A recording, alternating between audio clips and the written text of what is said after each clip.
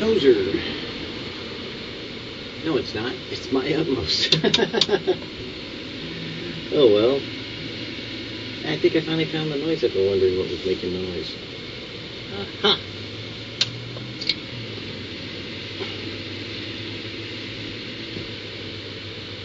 Days when you struggle or you don't feel good, when you limp along, as it were, like a believer, don't beat yourself up any worse than you already feel as though you've been let down or somehow you've been crushed.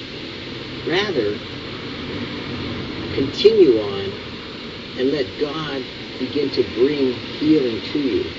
Is that if there are things that you have to do, then do them. But if not, then be still and restore your relationship with God immediately so that you can begin to allow His Holy Spirit to, once again, just work His work in you to heal that which hurts inside or that has been separated from God or damaged because of sin. And as He does, gradually, He'll turn the attention of your focus back unto Him. And when you're ready, God will invade your life and tell you that not only does He forgive you, but He loves you. In my utmost,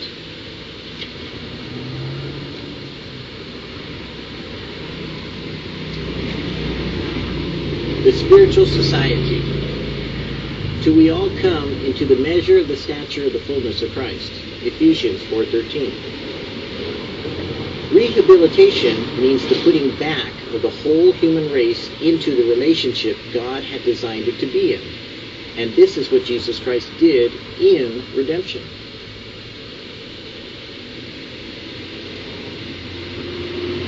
He put us into relationship with God. The church ceases to be a spiritual society when it is on the lookout for the development of its own organization as opposed to the realization of a relationship of its individual parts with God. The rehabilitation of the human race on Jesus Christ's plan means the realization of Jesus Christ in corporate life as well as in the individual life. Jesus sent His apostles and teachers for this purpose, that the entire body of Christ, the corporate personality, might be realized when we work together. We are not here to develop a spiritual life of our own only, or to enjoy spiritual retirement. We are here to realize Jesus in our daily life every day that we are living, and that the body of Christ may be built up. Am I building up the body of Christ, or am I tearing it down and attacking its members in particular? Am I choosing to edify the body of Christ, or am I selecting those parts to excise them and cut them out and cut them away from being a part of the members of the body of Christ and members in particular? The essential thing is my personal relationship to Jesus, that I may know Him. To fulfill God's design means entire abandonment to Him and not to our own ideas.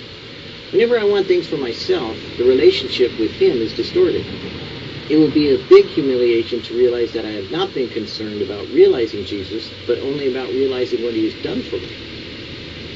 The goal is God Himself, not joy, not peace, and not gifts of the Holy Spirit, and not the Holy Spirit, not even blessing, but Himself, God alone. Am I measuring my life by this standard, or by something or anything less? People say that, once you give them the gospel message, that, you need to get on with, having a world vision or having a gifting or fitting into a certain part of the body of Christ. And for me, I disagree. I don't find a world vision in anything except for God so loved the world that He gave His only begotten Son, that whosoever believeth in Him should not perish but have everlasting life. And that God sent His disciples into the world, teaching them to baptize in the name of the Father and the Son and the Holy Spirit, and causing them to go out to teach all nations the things which Jesus had said, and making disciples of all peoples. Other than that, I don't see a world vision that most people talk about. I don't see a corporate entity that is described as being a political maneuverings that we have to somehow correlate ourselves as though we were right on the right, or wrong on the wrong, or left on the left, or middle in the middle, or some other party to which we deny our citizenship is in heaven, and that this is not our home and we're not living in this world. I see Jesus as the priority and the focus of putting people back into right relationship with God the Father, because they tend to ignore Jesus in all of these things. They ignore him in politics. Make Jesus the issue. What did Jesus tell you to do today? They ignore him in social occasions. Did Jesus tell you to take care of your brethren, or did he say to turn it over to the government to do? He told you. He told you. If your brother is hungry, is it a social occasion for the government to provide for the foods and the needs of that person, the poor and needy? Or is it rather our responsibility that we see those who are poor and in need, and we meet that need? In education, has it become a public necessity that we say that all these entitlements are things that we're entitled to? Or rather, is it a necessity that God has said that these are the things that we do, and the government has supplanted us at times? Because we as Christians are called to educate, aren't we? What ought we to do? Put Jesus back where he belongs, not as an activist.